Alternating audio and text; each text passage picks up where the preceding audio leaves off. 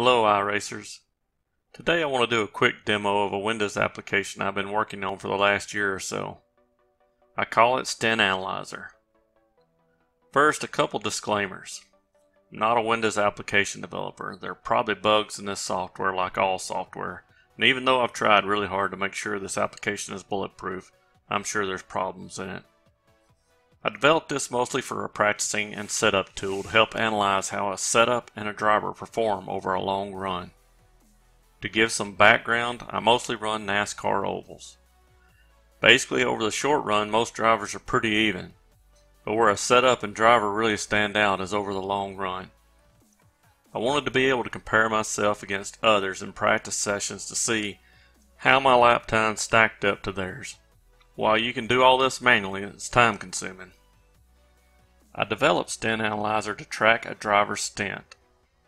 A stint is considered the time a car leaves pit road and returns to pit road either by pitting or exiting the car. Each time a car crosses the start-finish line with a valid lap time, it is captured by Stint Analyzer. Now let's see it in action. As you can see from this AI practice, as cars pass the start-finish line, the averages are being calculated. You can see I average out the lap times in what I call buckets. These are predefined set intervals, 3, 5, 7, 10, 15 laps, and so on. I highlight the fastest lap times so it's easier to see. You can also sort on each column to make the data more useful to you.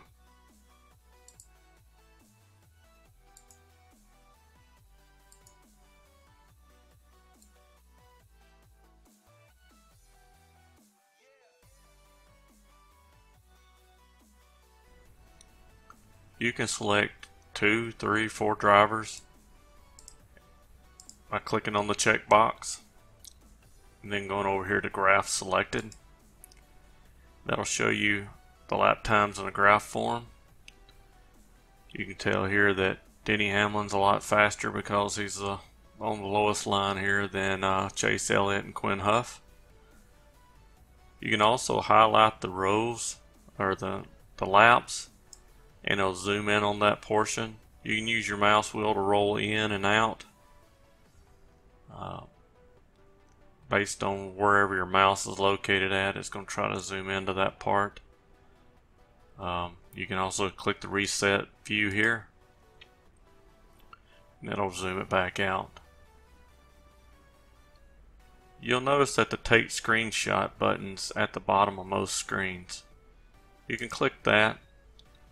We're going to say no for this right now and say I want to save this.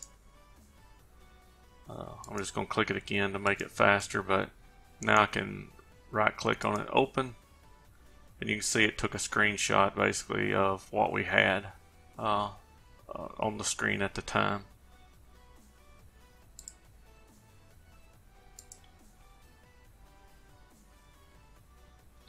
I will get into the Discord stuff later. It's in the documentation, but it's probably a little more than I want to cover in this first video.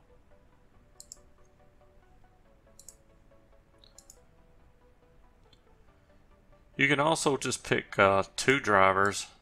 This only lets you compare 2 stints, so whichever 2 you pick first, it's going to grab those and click compare 2 stints.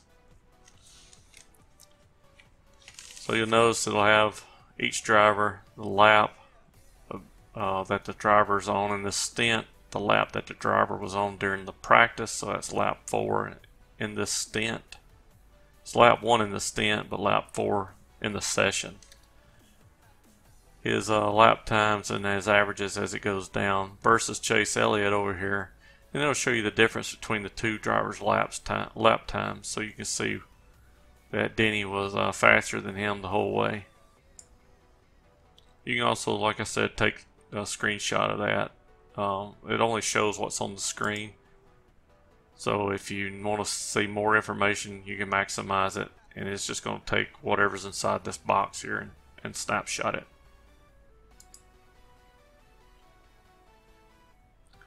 The next thing is exporting. You can export selected stints to Excel or CSV actually. going to say no here, and I'm going to export this to a CSV. It's just those two stints.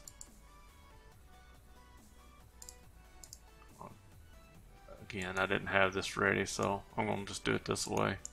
Now I'm going to click open. And you'll see it exported it to Excel. I'm going to open it or into CSV, and I'm going to open it in Excel. And it'll show all the information that it can gather. One other thing I'll mention on this, of course, the player car has tire wear and information, but the tires are only updated at the very end of a stint because iRacing doesn't give you live tire data from the SDK. Also, some of these values like fuel used is only available to the player car, oil temp, water temp. But iRacing does give us RPMs, and also gives and we can calculate the speed. They also give us the steering angles. So all this information is exported. Also, if it's the player's car, it'll have the setup name here, so that way if you have multiple setups that you're going through, you can see which setup you're running. You'll see Chase Elliott's down here as well.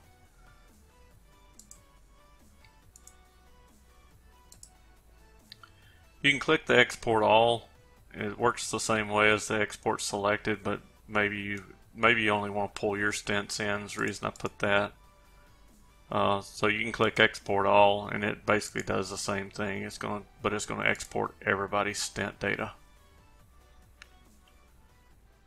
The clear button will just clear it and let you start over. Clears off this, and it'll start regenerating the averages again. There are a couple of options up here that I want to go over. You can save all this data as a JSON file. So if you want to save this session and then come back and look at it tomorrow, you can save it and then come back up here and file and open that JSON file that you just saved. I do have an option for autosave, and basically what autosave does is every time a session changes, it will save that JSON file automatically. So if it goes from practice to qualifying to race, it will save that JSON file each time. Also, whenever you close Stint Analyzer, it'll automatically save that JSON file. The other option is do not count caution laps. So if you're using this during a race, you can tell it not to count the caution laps because it kind of skews the averages. This wasn't really developed as a tool to run while you're racing, but it does work. But there's so many variables in speed that is mostly meant as a practice tool. You can say show only my stints, which I wasn't racing in this race. I just had AI going, but if I was, it would just show my stints right here.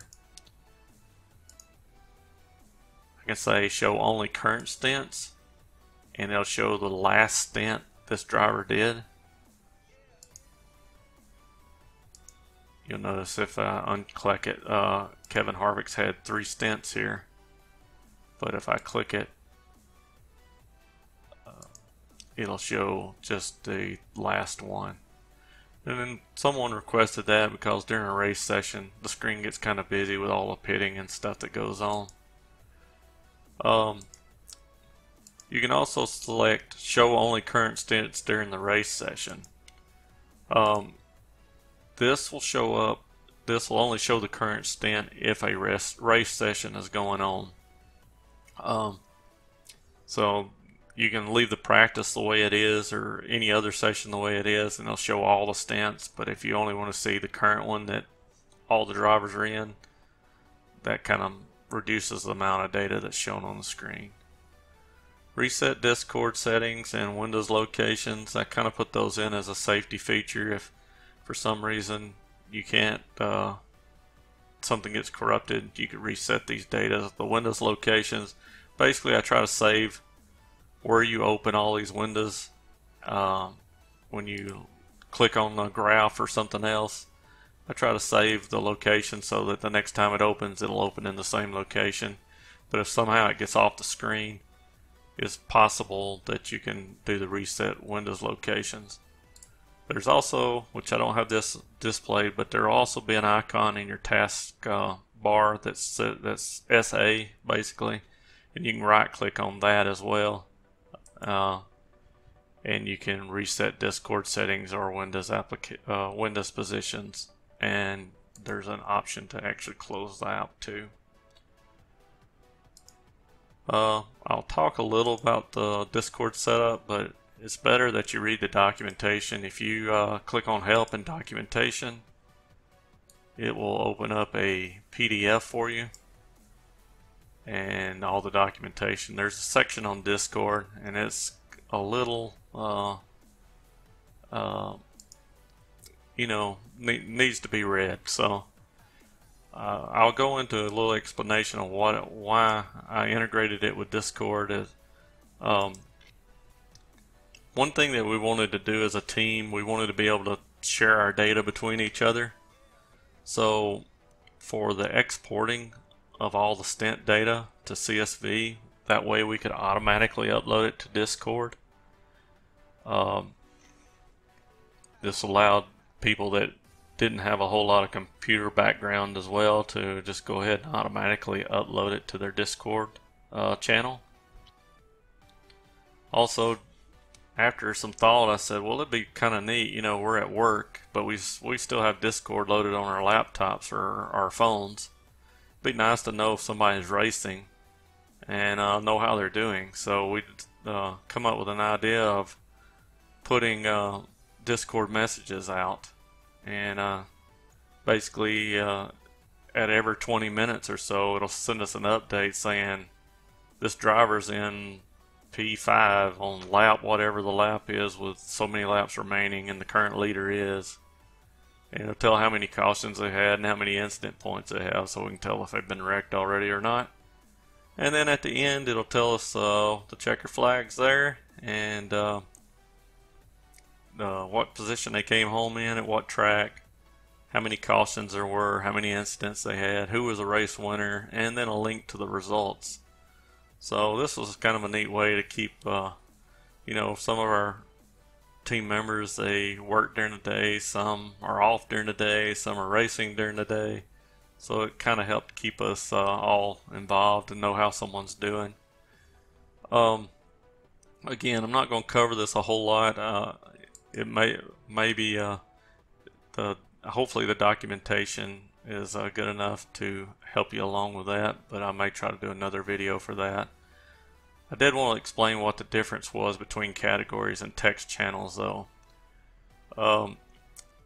First of all, race updates can only be sent to a text channel, so it only lists all the text channels that are available for that. So whatever you have selected here, these messages will be delivered to that channel. The attachments though, we wanted to kind of limit where those went. We didn't want to limit them, but we also wanted more variety, I guess is a better way of saying it. So for example, we set up a category called setups, but then we put all the racetracks underneath that underneath that folder or that category. So if we're working on Charlotte like we were a moment ago, when you get that pop-up box, it'll have the track listed, and you can put Charlotte's information in the Charlotte channel. It remembers the last channel you uploaded to, so for if you're working on a certain track that week, it'll automatically pull that up for you. And then when you change tracks, you just change that pop-up box. So that's kind of how we done it.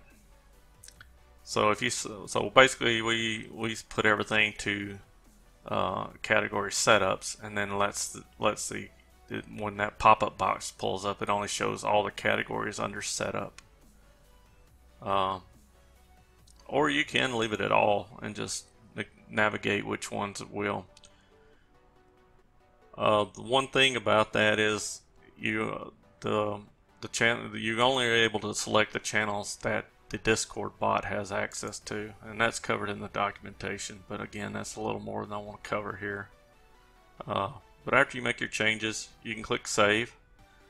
If some reason these messages all get messed up, which they shouldn't, but only certain values are available at certain times. Like you don't have a starting position when a race session just gets started. So I wanted to be able to, for people to be able to put their Twitch address or something, you know, customize these messages for themselves a little bit.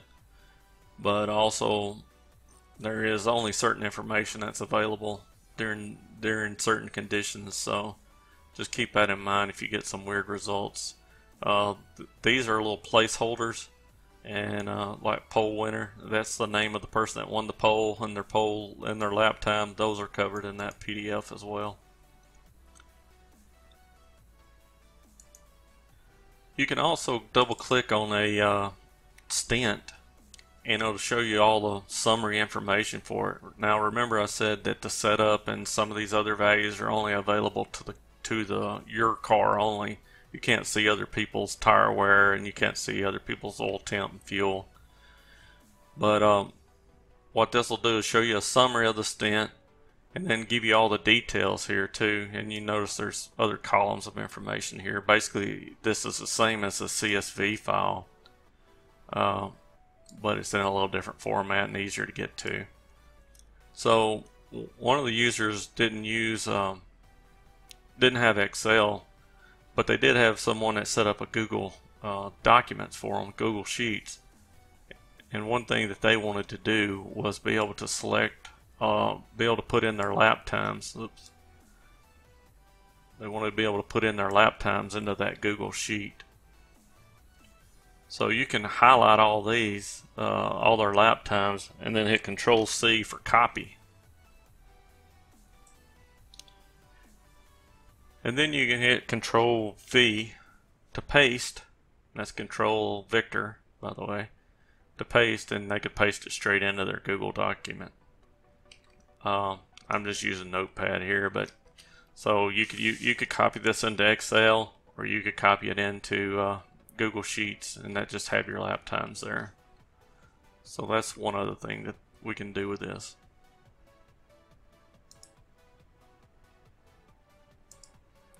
Again, we have that take screenshot again, and you know, at the end of a run, if you want to take a screenshot of this and send it in, it'll have your tire temps and wear on there, along with a setup name that you were using at that time.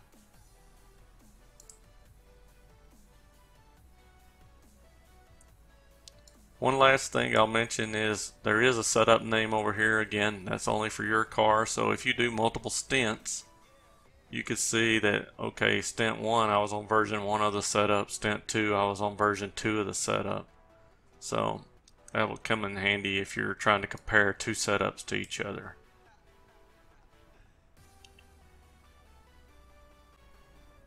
That's the end of this demo. If you want to learn more about the Discord integration, I suggest you take a look at the PDF document and read it, understand it.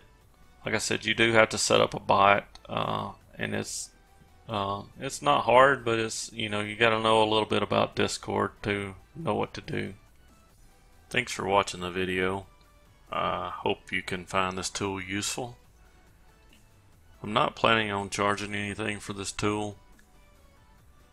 I'm basically just giving it to the community, but also I think if I did charge for it, that your expectations would probably increase, that I make changes or bug fixes and things like that when I already have a full-time job and really don't want to dedicate a lot of time to making changes and fixing things at this moment in time.